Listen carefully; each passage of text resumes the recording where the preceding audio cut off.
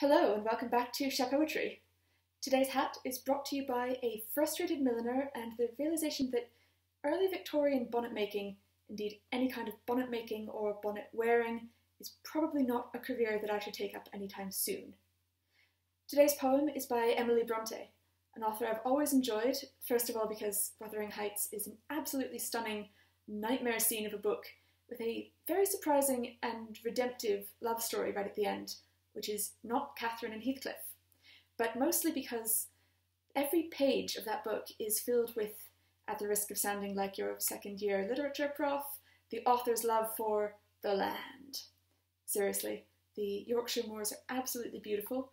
Jazz and I went there for Charlotte Bronte's 200th birthday a few years ago, and it was amazing.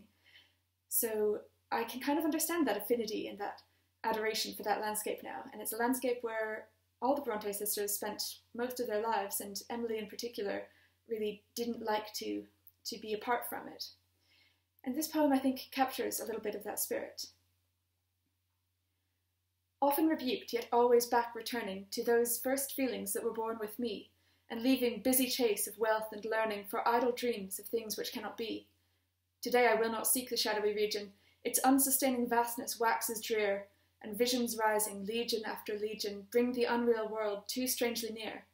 I walk, but not in old heroic traces, and not in paths of high morality, and not among the half-distinguished faces, the clouded forms of long-past history. I'll walk where my own nature would be leading. It vexes me to choose another guide, where the grey flocks and ferny glens are feeding, where the wild wind blows on the mountainside. What have those lonely mountains worth revealing?